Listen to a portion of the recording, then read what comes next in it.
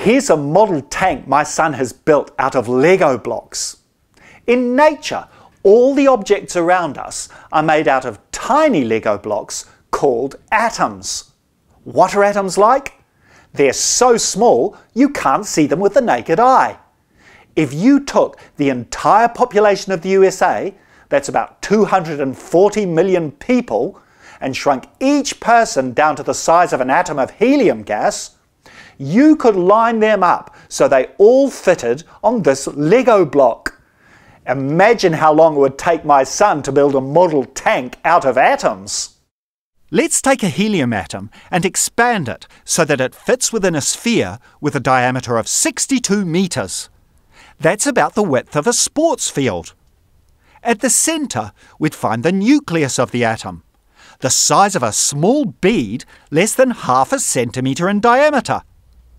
The nucleus of a helium atom is made up of even tinier subatomic particles called protons and neutrons, 2 of each.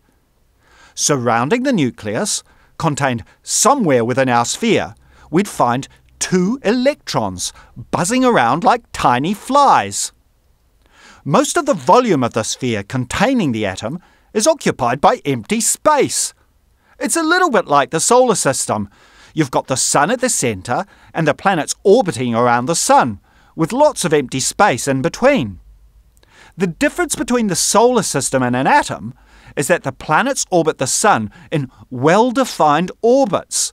We can always track exactly where the planets are and where they're going to be. Whereas the best we can say about electrons is that they're located somewhere within a shell surrounding the nucleus. Sometimes this is represented by a fuzzy cloud. The electrons have a higher probability of being found in the darker or denser regions of the cloud.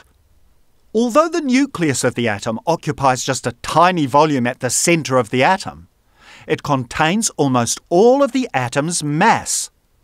The protons and neutrons in the atom's nucleus are much heavier than the surrounding electrons. A single proton or neutron has the mass of more than 1,800 electrons. Another feature of the protons and electrons is the different charge each of these particles has. A proton has a positive charge, and an electron has a negative charge. Just as the attractive pull of gravity keeps the planets orbiting the sun, there is an attractive pull between the positively charged protons in the nucleus and the surrounding negatively charged electrons, and that's part of what holds the atom together.